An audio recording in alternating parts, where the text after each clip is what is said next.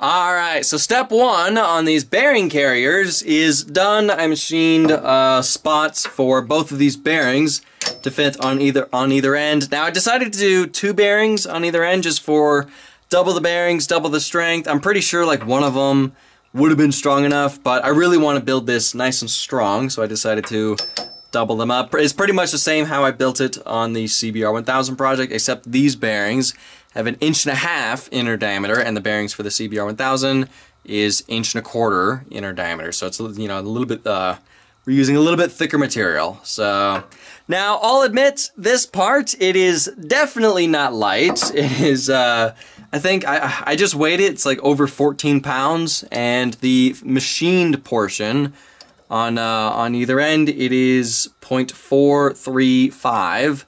So it doesn't need to be that thick of material. So I'm gonna put this back in the lathe and machine a lot of the outer diameter away to try and lighten this thing up just a bit. And I also just finished machining this, whatever the heck this thing's called. Basically just fits on the end and has a spot for the live center to fit.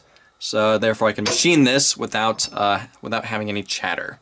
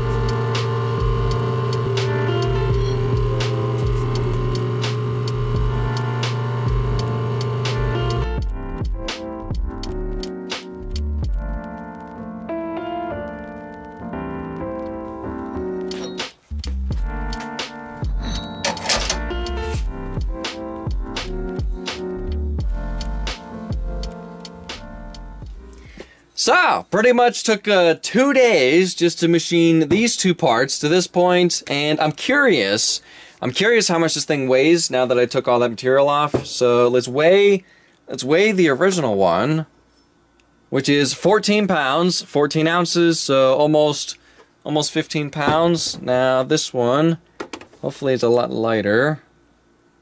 Wow, 8 pounds, 3 ounces. So almost half of the original weight. Is that half? I think. Yeah, 8 times 2 is 6. Yeah, so almost half of the original weight of the original one. And only took about 3 hours to machine all that material off. Now I gotta do it a second time.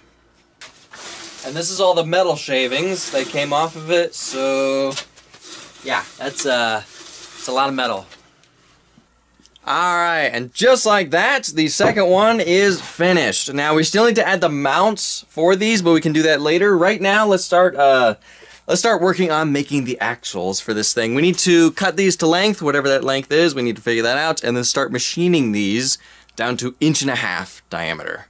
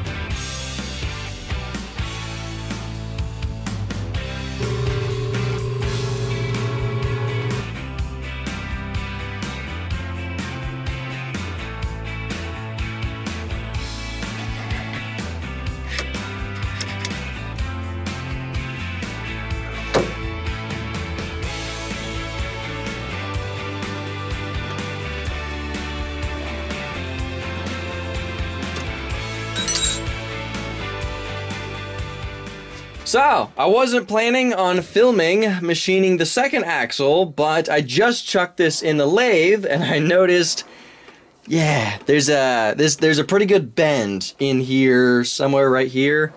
So, and unfortunately, I don't have any more material like this that is this length and this diameter. This is the only other piece of material that I have that is this dimension. But I've been looking at this and I do believe that this is salvageable. Now, the final dimension that I need this thing to be is 1.5, and the dimension that this thing is, it is 1.77. So we do have some material that we need to take off of this, and I do believe if I can put this between centers and then first machine this part relative to the live center end that is on this side, then I flip it over, put this side in the chuck, put the other side in the live center, then I believe I will have enough material to still be able to get this part out of this piece of round stock. So I believe so. I don't know. This does have a lot. I don't know how to measure that. How do you measure something? I can put the, I can do this. Here we go. Here we go. Let's try this. Oh, wow. That is, that's a lot. Yeah, that's a lot. So, but I do believe that this is still salvageable. Maybe. I don't know. We'll see.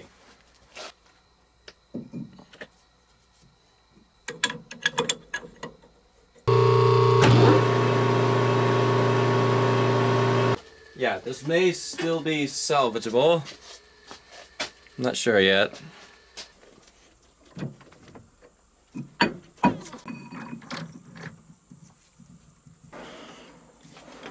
Alright, I'm not going to bother showing machining this because it takes forever, and I already showed it with the last one. So I just took the second pass on this, and it's starting to clean up. I want to say 1 or 2 more passes, and I totally get rid of this. And I still have over 200 thou of thickness that I need to remove. So yeah, I think I was able to save this piece. It didn't have that much of a bend in it.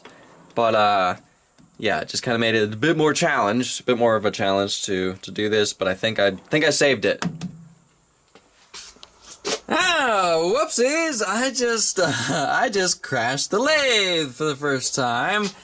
Wasn't paying attention to where the headstock is relative to, or the tool post relative to where the cutter is, and I just crashed the tool post into the chuck. So yeah, whoopsies! Didn't do that much damage, luckily, on the chuck. But yeah, I'm used to having the cutter on this side of the tool post. Normally I use this cutter, but because I was turning this and I couldn't get the carriage over enough because of the tailstock, I switched over to this cutter, and I forgot that I did that when I was doing the finishing pass on this right here. So yeah, that just messed that up, unfortunately. Oh, I hate doing that. That's not good. Yeah, that is not good. So I may weld this, because there's no way I'm leaving this. That is a trench, and this is 5 thou to final dimension. So let me knock this this giant burr off and weld this and build this material back up, and then I can finish machining this. Just because there's no way I'm leaving that. There's no way. Alright, welded all the way around here, and hopefully I can just clean this up and bring this to final dimension, and hopefully it'll clean up nicely and you won't be able to tell that anything is there. Yep, cleaned up beautifully. You'd never know that there was a giant trench of material taken out of right there. So yeah, cleaned up beautifully. Alright, just finished machining both of these axles to final dimension. Now, before we weld on that giant 1/2 inch plate that's we're going to be putting these studs onto, so therefore we're going to mount this to the rim of the tire. Before we do that, we first need to machine the keyways on this end, as well as thread this portion for this giant 1-inch nut to thread onto, so therefore it'll hold it all together. And the keyways, we need to machine 4 keyways on this end. They're going to be about that long or something like that. And obviously the keyways need to be perfectly spaced apart.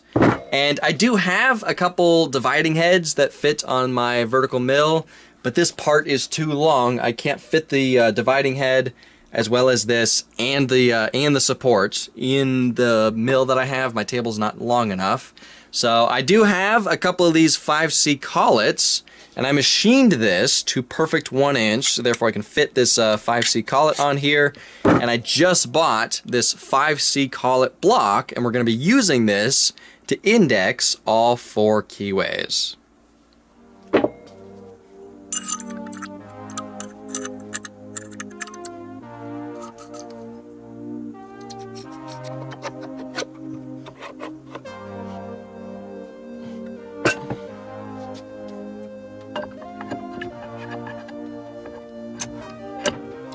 So this chuck is just free floating on here because all it has to do is just, you know, get this thing level. So, and then this chuck is what's actually holding this thing in place.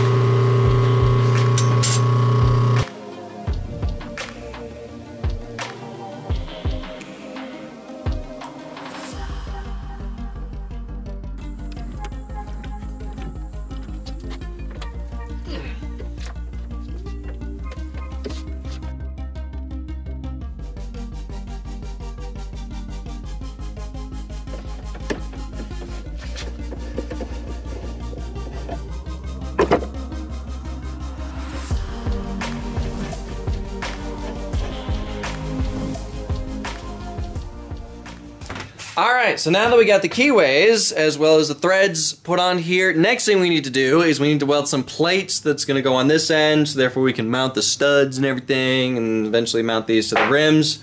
Now, I just finished drawing this out. This is the shape that we need to cut out using our new ArcDroid plasma cutter. I'm going to try to cut this out of 1/2-inch plate first, but I'm not sure if I can. I'm not sure if the plasma cutter I bought will be able to cut 1/2-inch plate, so if it can't do it, I do have some 3/8.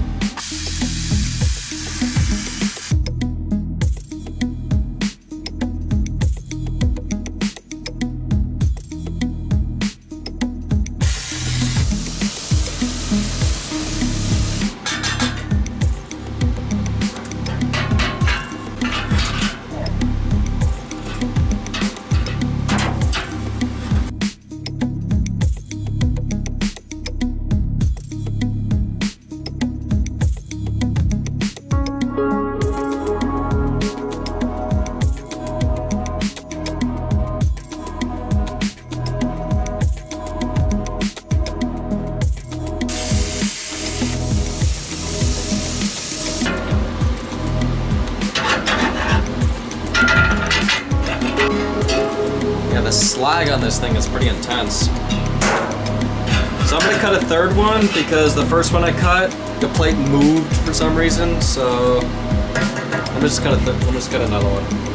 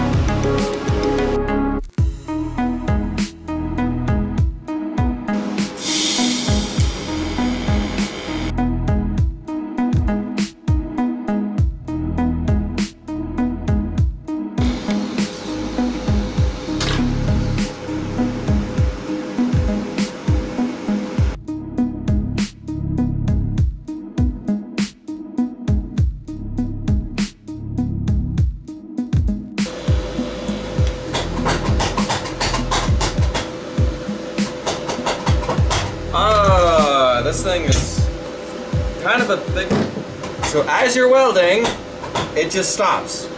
And it won't keep going until this, unless you mess with the speed.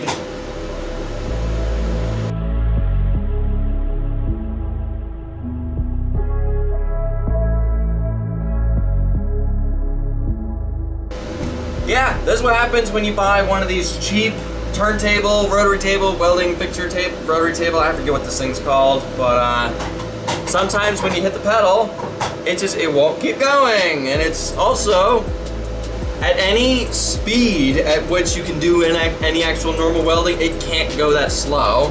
And sometimes it can, but then it stops, like randomly halfway through your weld, and it just stops and it won't keep going. So, yeah. This thing's a piece of garbage, and I want to throw it away.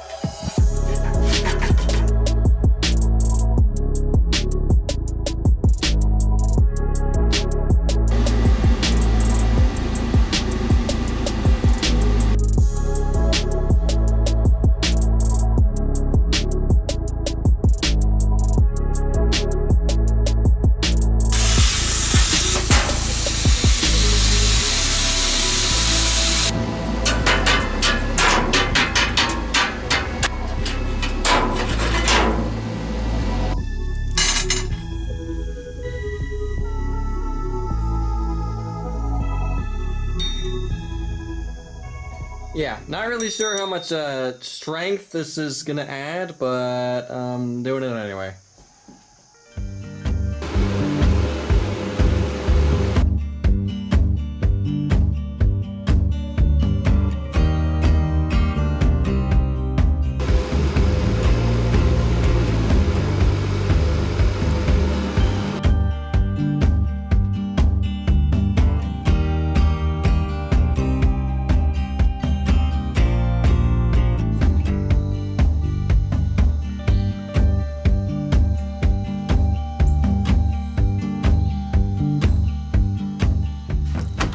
Okay, so that's pretty much all the welding to this part. That took a little while. Now, I'm not sure how much adding these gussets strengthened up this part, but I did it anyway because we kind of want all the strength we can get for this project. So now, last thing we need to do for this part is we need to put this back in the lathe and remachine this surface to true it up because it probably warped like crazy. And then this part is pretty much done.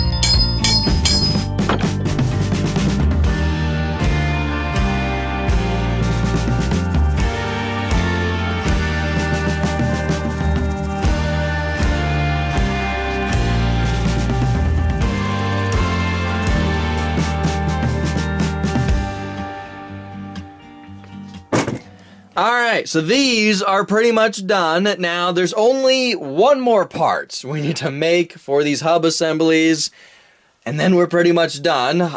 We need to make some hubs to mount these sprockets onto this end of these axles, and I machined 2 of these. All we have to do is bore an 1.5-inch hole through these, machine 4 keyways, which is, that's gonna take a little while to machine 4 of them. And we actually have to do 8 because we have 2 hubs we need to make. And then we can weld a plate on here, so therefore we can mount the sprocket onto here, something like that.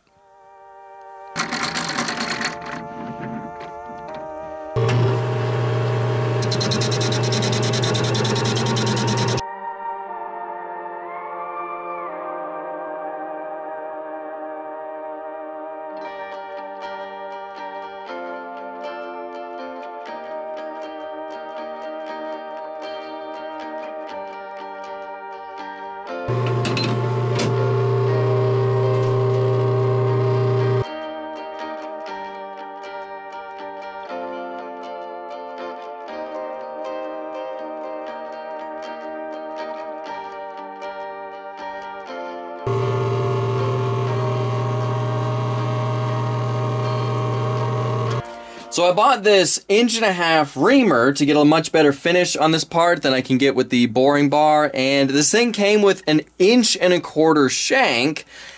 I don't have anything that can grab onto this on my tailstock, so I've actually had to do this before with these giant reamers from AccuSize. I chuck it in the lathe and I actually turn this down a little. This is actually soft enough material to machine. I just turn it down to a diameter that my Jacob's chuck can grab onto, and now I can use it in this lathe. I tried to find this with a Moore's Taper 2 shank, but I found one, but it was almost twice the price of this thing, so I went with this one, but we just gotta modify it a little bit to get it to work.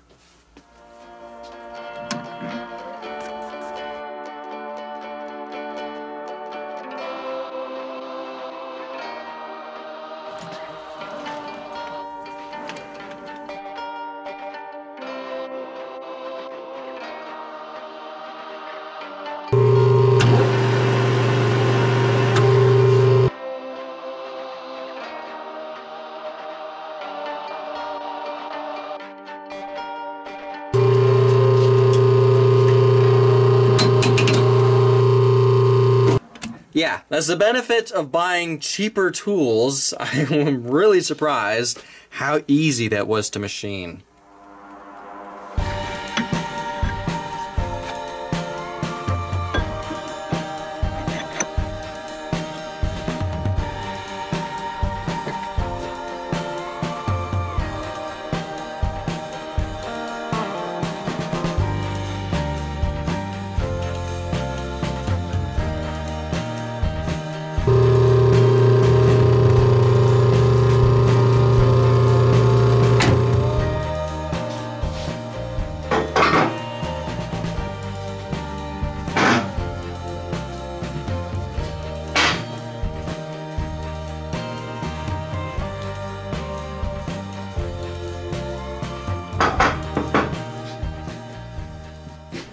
So, I really wanted to finish these in this video, but I ran out of time. We still need to machine all 4 keyways in both of these hubs, which I bought a bigger, instead of using 1/4-inch keyways, I'm going to be using 5/16, just because we're upgrading everything. They're going to be a little bit bigger keyways.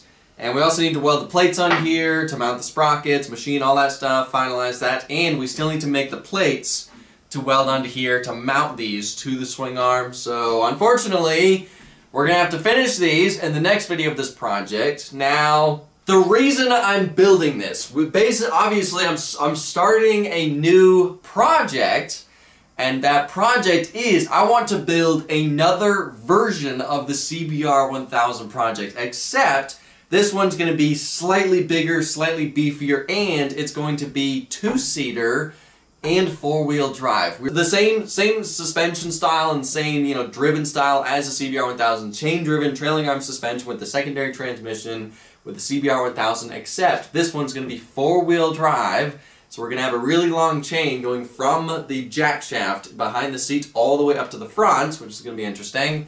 And it's going to be a 2-seater project. And I bought bigger tires for this project. I bought some 32-inch tires for this project. That's why we're having to build these bigger and beefier. That's why we're going 1.5 inch instead of 1.25 inch like we did for the CBR 1000 project. So we're starting a new big project, and yeah, it's basically just going to be a version 2 of the CBR 1000 project. 2-seater, 4-wheel drive, and slightly bigger, and a obviously different style of frame and all that kind of stuff. Now I gotta say, the ArcDroid plasma cutter definitely makes making parts like this, these plates that I made, a lot faster and a lot easier. I made these in like 25 minutes versus originally I would have had to cut them out with my angle grinder, which would have taken me hours to get that shape. So I gotta say that thing is super awesome, super cool, and again, links for that in the description below. It's definitely a really awesome piece of machinery, so definitely go check it out in the description below. So anyway, next video of this project, we get to finish these, and we also need to start working on the front drive for this project. I need to make a differential, it's not gonna have a differential, I don't know what else to call it. Basically just a sprocket mount that has 2 bearings that CV axles can attach to. I already bought the CV axles. I bought some hubs we have to modify, and we need to make some custom brake discs for this project. So that's going to be the next video of this project, but for now, I gotta end this video here. Thank y'all for watching. I'll see ya in the next video.